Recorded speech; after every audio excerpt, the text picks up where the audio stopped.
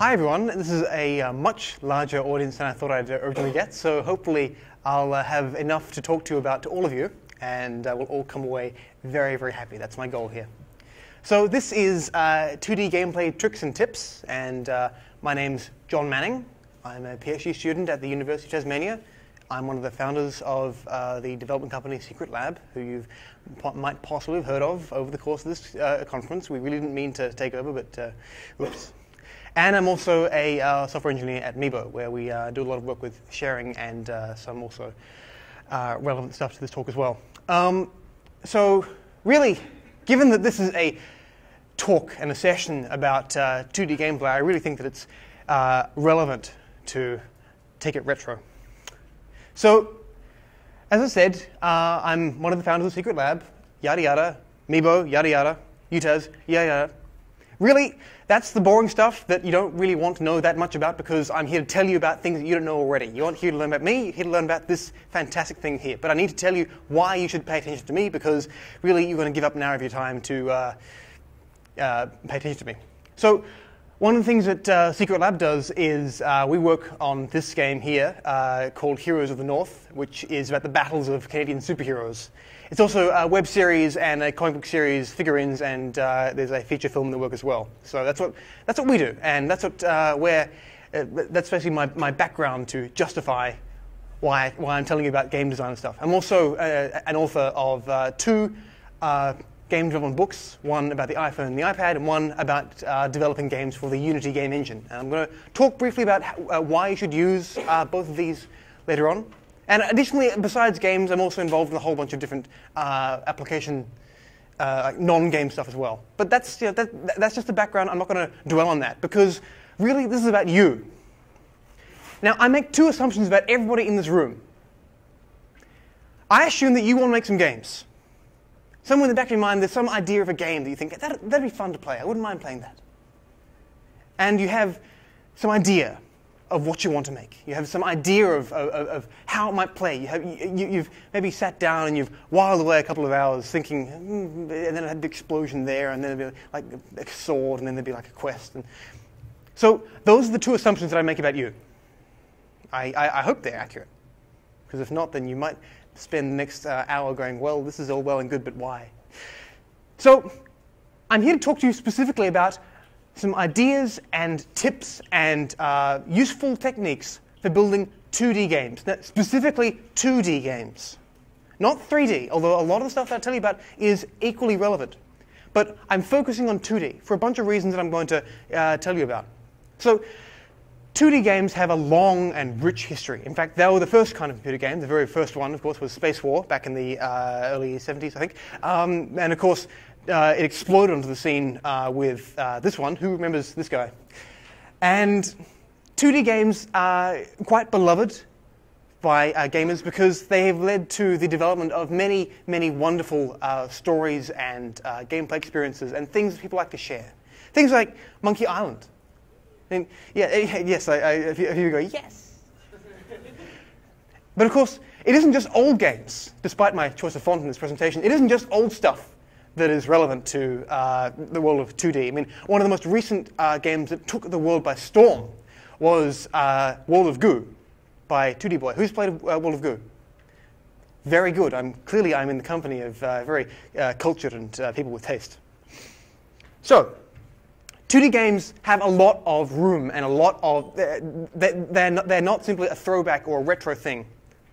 So why would you make games in 2D when by now it's very, very obvious that 3D is kind of the established form for games?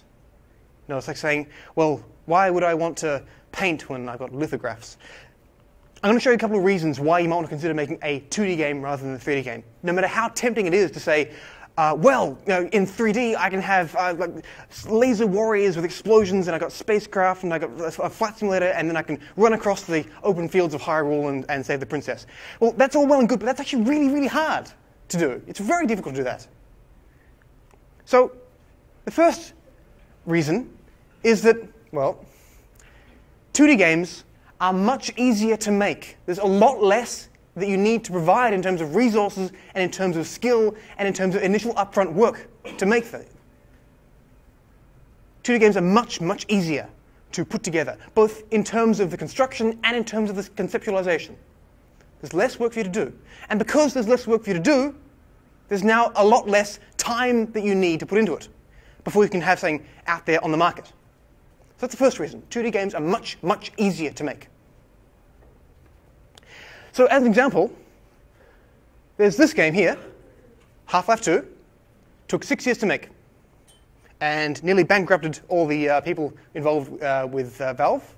In fact, Gabe Newell put all of his entire personal fortune into it, and it nearly cost him everything. By contrast, and of course, Half-Life 2 has done amazingly well, and it's one of the initial go-to points for when you want to show games as a good medium for creativity. But by contrast, this took 6 years. Counterbolt has also made millions, not as many millions, but still has made millions, and it took a single day to make. It was put together as part of a day-long competition and put up online and said, hey, I made this thing, what do you think? And people replied saying, this is incredible. And of course, Adam Saltzman, the guy who wrote it, said, well, that's pretty good. I might just port it to the iPhone and see how that goes, and sold it for $3 a pop, and now doesn't have to work a day in his life. So 2D games, much, much easier to make. And because they're easy to make, it means that you can do your prototyping a lot faster. Oops. You can do your prototyping a lot faster. So this is so, so important. Who here has made a complete program from start to finish without any mistakes and without ever having to revise anything?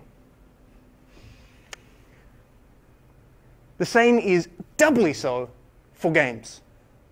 Games require you to make mistakes. They require you to fail. You will not make a good game if you went from start to finish without revising any concepts. And because you're working now in 2D, it's much, much easier to throw away everything you did before.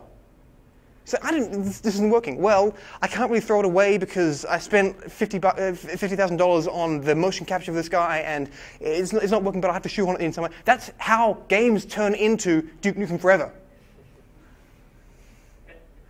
Which I actually honestly can't wait to see that come out, because it's going to be so hilarious when everybody realizes that it isn't really worth the 15 years wait.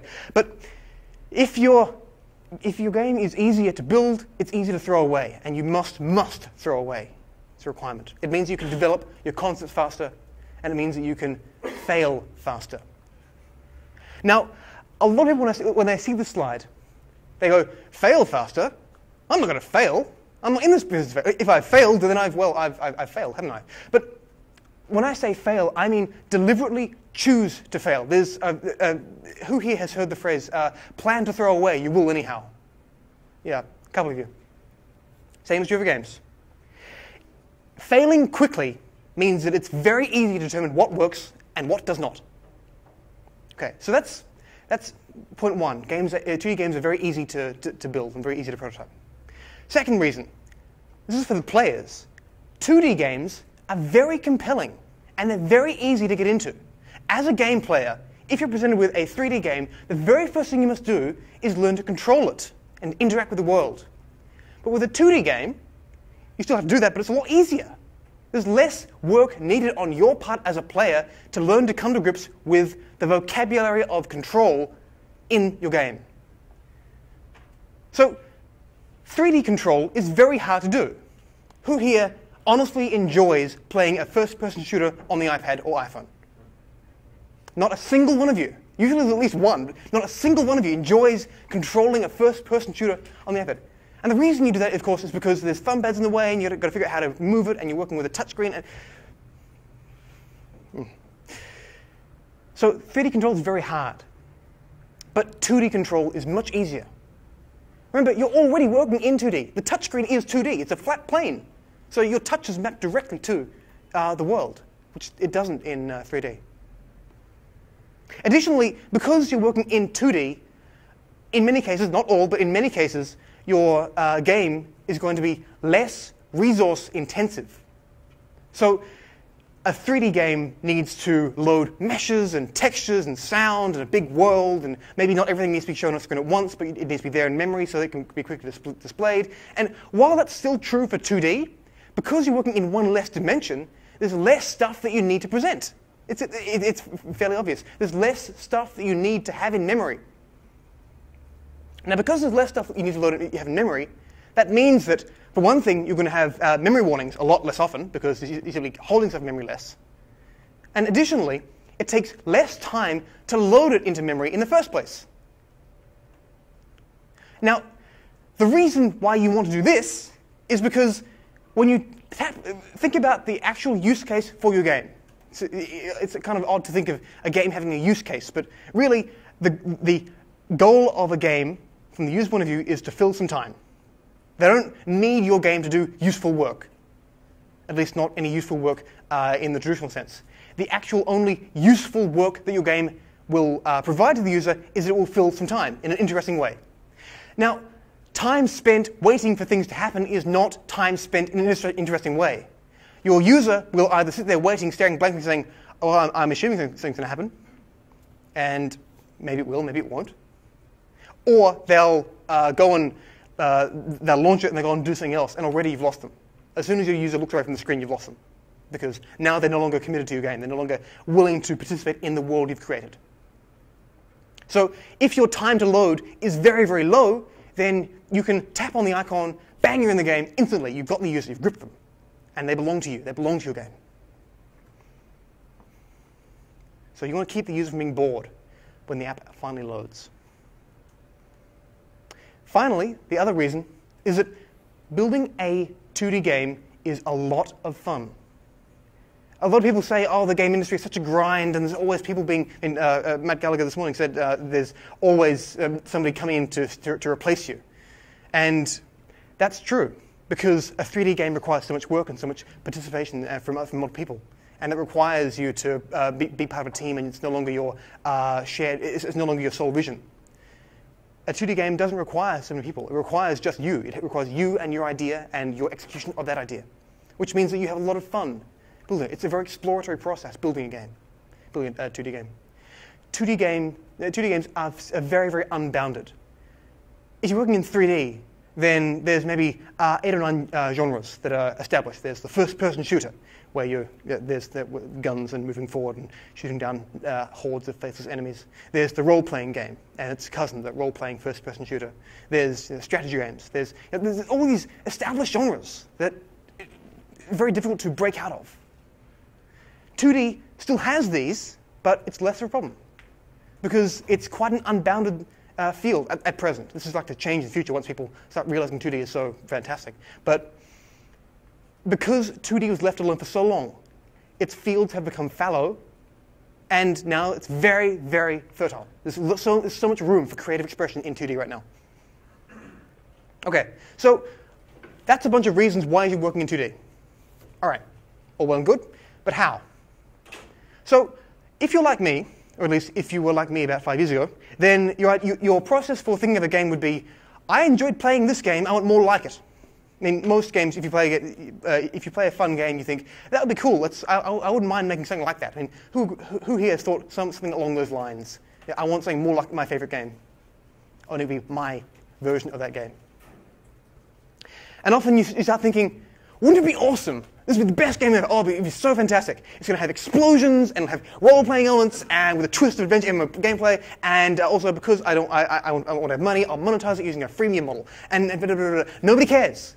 That is not what your game really is. That's a bunch of buzzwords. Buzzwords are not gameplay. Your game is not defined by what you want it to be. It's not defined by what you finally envisage it as being, as it applies to you. And so you think, OK, well, I don't want to focus on buzzwords. I don't want to focus on all these concepts that are kind of nebulous, but I think should still apply. I'm past that. I'm a more mature person now. So I think, well, I'm going to build upon something that I already know and explain why it's going to be better. So in that case, my concept has become, it'll be like Minecraft, but on the iPad and globally persistent. Minecraft fans, anybody? Good.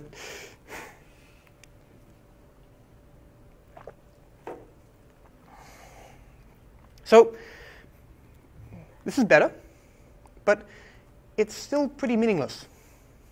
Because you should not describe your game ideas in terms of other games, because it's creatively crippling. And it means you're constantly looking over your shoulder to see how other people are doing it. As soon as you define your game based on somebody else's game, then instantly you've locked yourself down to a tiny subset of another person's ideas. So it's great to take inspiration, but you should not say, it's like Deus Ex, but 2D. As soon as you've done that, then you're now no longer making your own game, you're making somebody else's game with your contribution.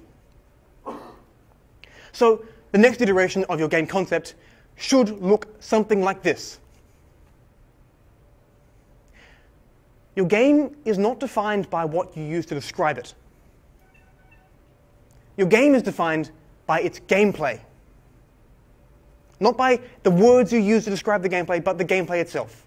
And gameplay is defined by three things. I'm about to tell you what they are, but before I do that, it's important that I give you a disclaimer. This is not the only way to think about game design.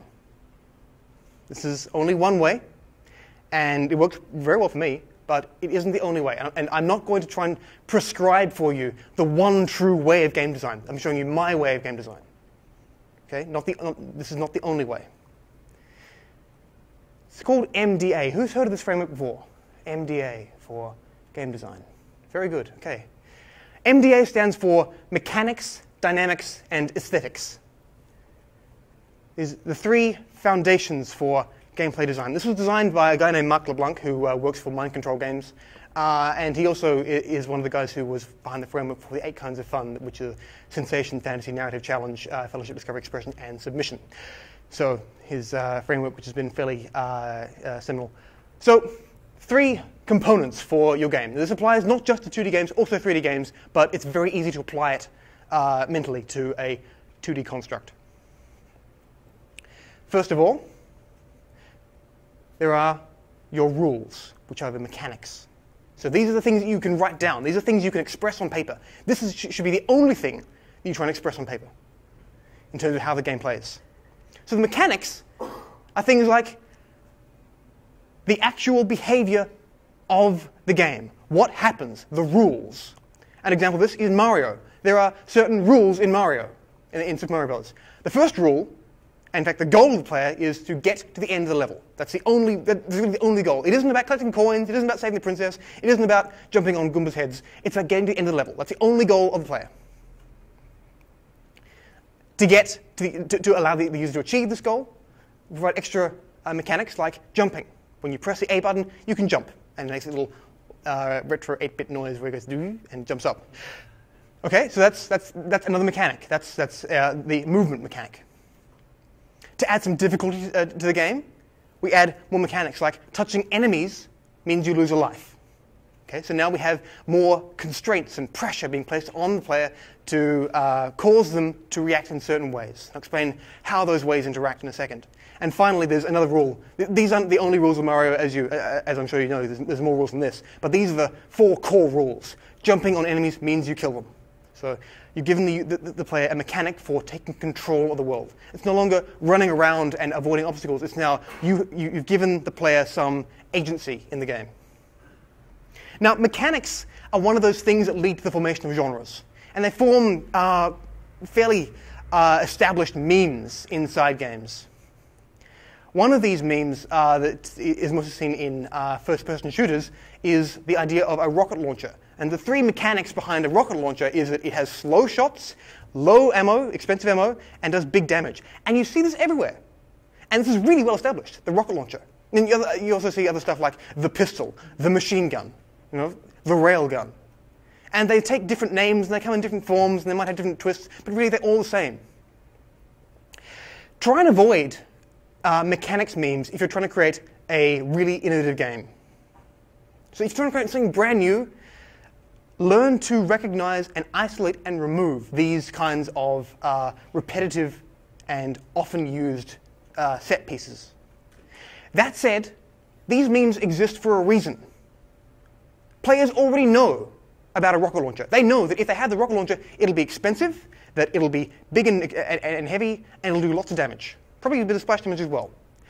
So players already know how to use a rocket launcher. It means that you have less to communicate. Most of the work has been done for you by the player, and that's a tremendous boon.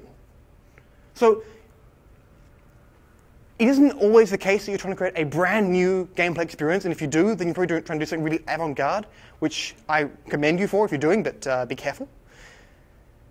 Okay, so this forms part of your vocabulary, these kinds of mechanical patterns.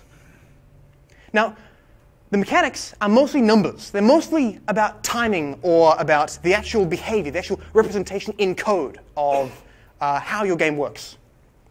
And because they're the things that the parameters in your game, it means that they're very easy to configure to create balance. So balance is where you're creating a feeling of fairness to the player. Now, fairness doesn't mean that the player finds it easy enough, or that if you're doing a multiplayer game that there's an even split.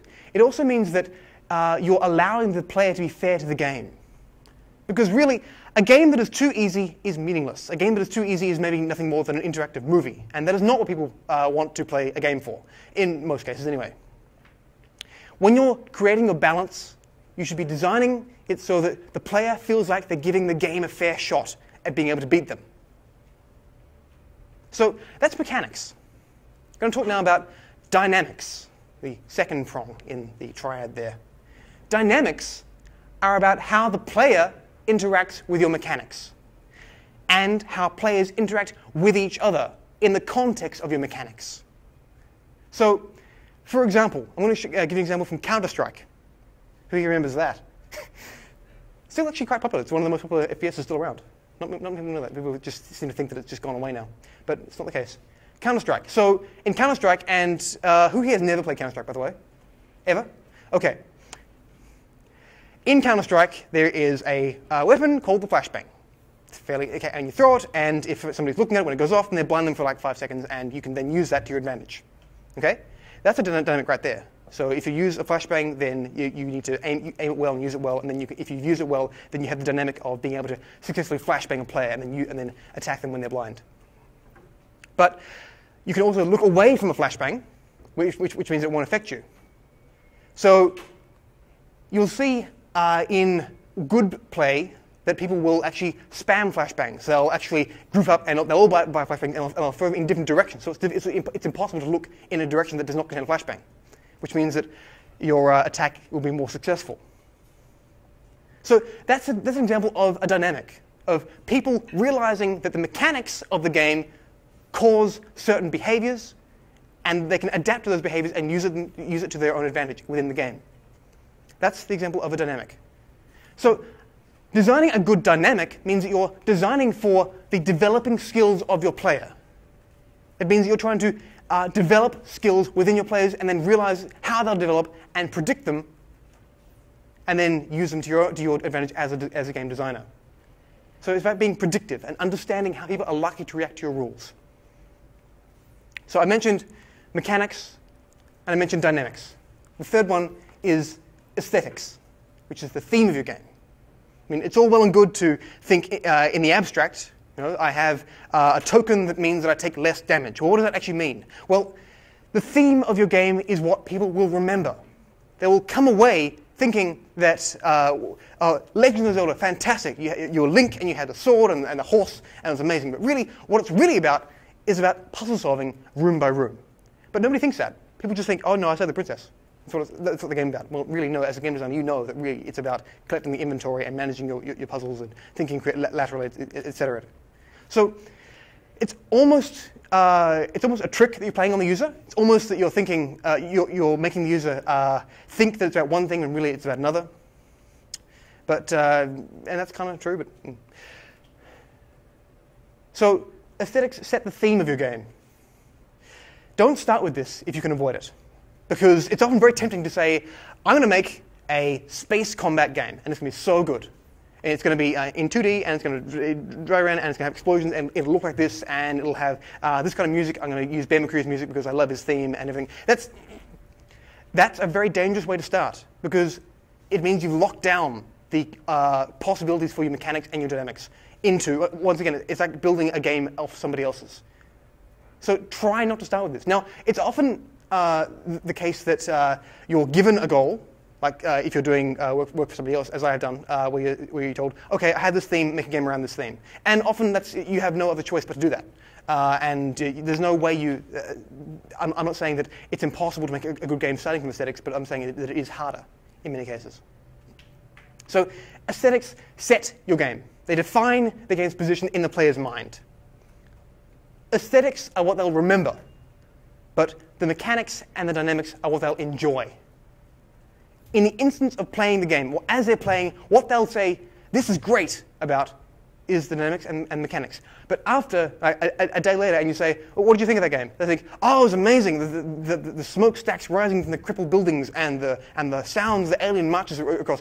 That's what they'll remember. They won't remember the fact that they really, really enjoyed the timing of the jumps.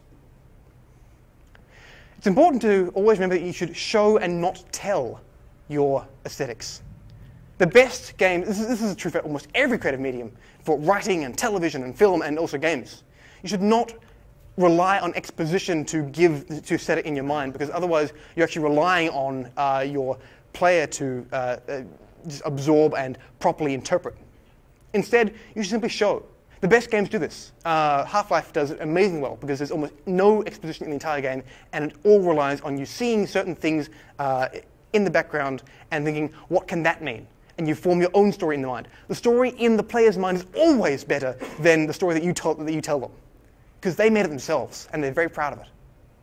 That's the reason why so many people are thinking of their own explanations of what happens in these games. Now, this isn't always the case. Some games do a very good job of telling rather than showing, and an example of that is BioShock, because it told a story so well and made it so immersive, and it basically wrote it very well that they were able to get away with telling and not showing, although they did a bit of showing as well. So these things are not by any means separate. They all depend on each other and interact with one another. The aesthetics are not separate from your mechanics. If you're doing an RPG, then it's probably likely, a medieval RPG, then it's probably likely that your setting requires your player to have a sword. Now, a sword is a mechanic in and of itself, because it's a melee weapon. It means it needs to be a certain length. It needs to be a certain kind of sharpness. Maybe you have a mechanic of it gets dull over time. So already, this aesthetic is controlling the mechanic. And the mechanic, of course, leads into dynamics, and the dynamics will change your aesthetics. And it goes always, all the way around. Okay. I'm going to talk now a little bit about designing your applications for based around your the input available to you. Now, I mentioned before that a touchscreen is a 2D plane. Players cannot yet reach inside an iPad and grab something. Not yet, anyway. Give it a year. So what that means then is that you should design your games for touch. So I spoke about this briefly in my most recent talk about an hour ago, about how you should design your applications for direct manipulation. The same is true for your games. If you have, for example, a strategy game, it makes more sense for you to be able to touch a character and move it somewhere else than it is to try and control it through some other means. 2D games are great for direct manipulation because you can simply reach out and touch them. I have a pathological hatred of virtual joysticks. And if you're in my other talk, I also ranted at length at this as well. A virtual joystick is badly shown on this projector, but a virtual joystick means that your player has to work through a layer of abstraction. They have to, before they can even interact with your game, they have to start thinking in terms of your interface. So they have to realize, oh, okay, so this circle here means movement, and I need to move that around. Okay, all right, now I have to think with both hands at the same time. And it's very tempting to go from consoles to touchscreens and think that they're the same thing, when really they're not. They're really completely different. If you're doing something like this, then your game becomes filled with clutter and distraction, and you're distracting your players from the content of your game. If you're forcing your player to control the game indirectly, then you're destroying the metaphors that your mechanics and your dynamics and your aesthetics are trying to create. So a first-person shooter, instead of saying you have a gun and you need to fight for your life, really what you're saying is you have these two circles and they control your world. It's wrong metaphor you're trying to think about. And it forces your player to think in terms that are outside the world you're trying to create. A game that does this really, really well is Flight Control by Firemint. Any fans of Flight Control in the room?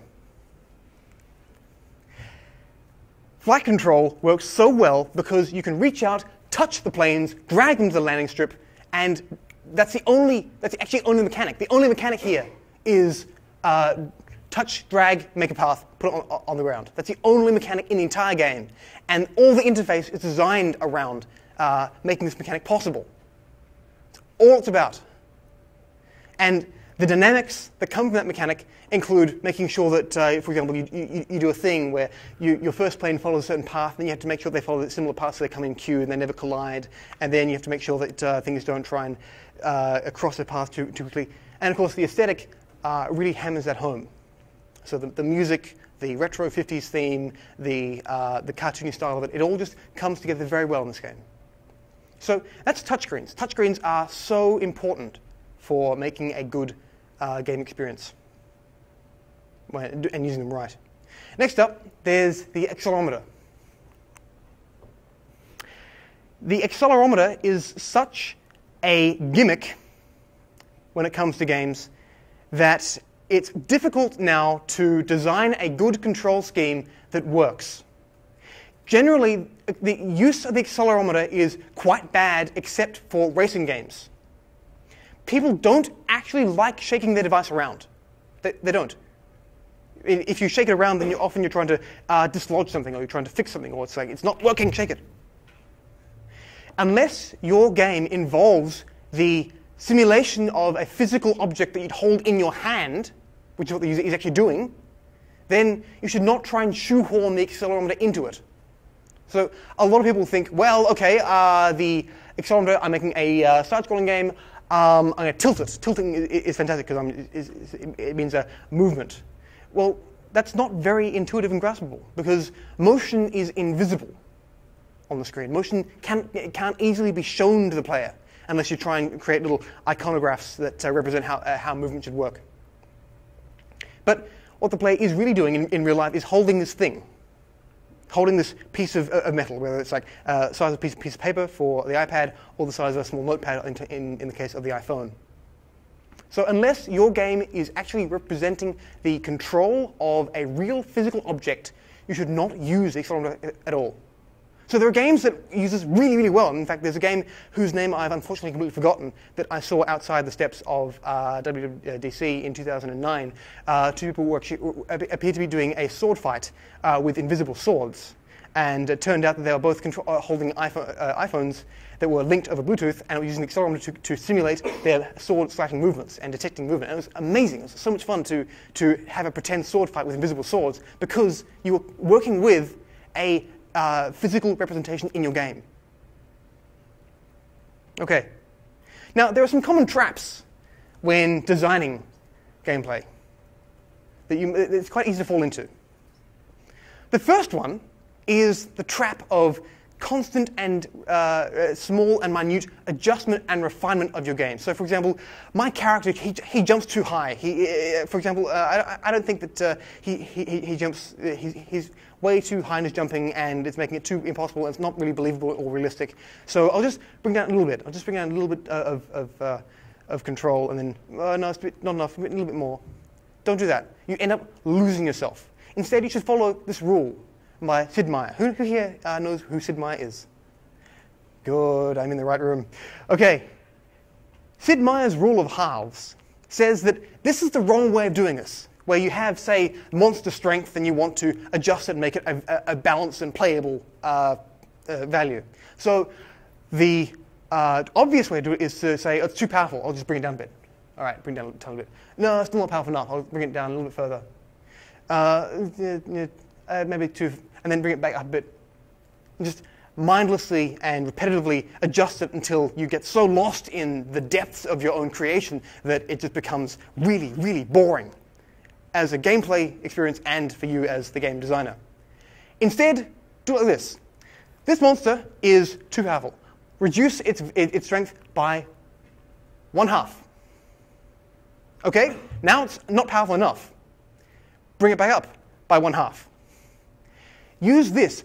Always follow the pattern of undershooting and overshooting until you have it right, instead of trying to adjust it and adjust and adjust it, because otherwise your baseline is constantly being reset. Another issue that you can fall into is designing for coolness first. So that's one of the things I spoke about earlier, where the first thing you think about is, wow, that explosion's pretty good. I'll have some of those. Don't think of a design that's based around a single thing that's immediately appealing to you, like a specific scene in your game, like the amazing scene at the end of Quake 4, where you finally get rid of the final boss. Because that way you're, again, designing around a specific thing that is difficult to expand upon. It's quite bad. Instead, you should be designing for an entire experience. You should be saying, I really enjoyed the way that this game made me feel.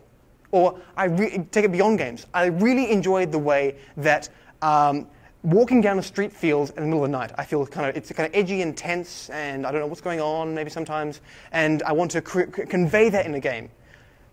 If you start with feelings, then it's always a lot easier to refine and build upon, rather than saying, it's not enough like this thing that I can point to. Then you won't fall into traps. You should always, initially at least, prototype your game on paper. Now, paper, a lot of people say, okay, so I start by designing the game on paper with a board and the pieces, and I have to make a board game version of it. No, you don't. In fact, you don't have to represent the game on paper. Instead, you should break down the game into its component gameplay elements. So if you're making a board on paper, then you're doing it wrong. Instead, think about things like, what do players really do? I mean, in Halo, what do players really do?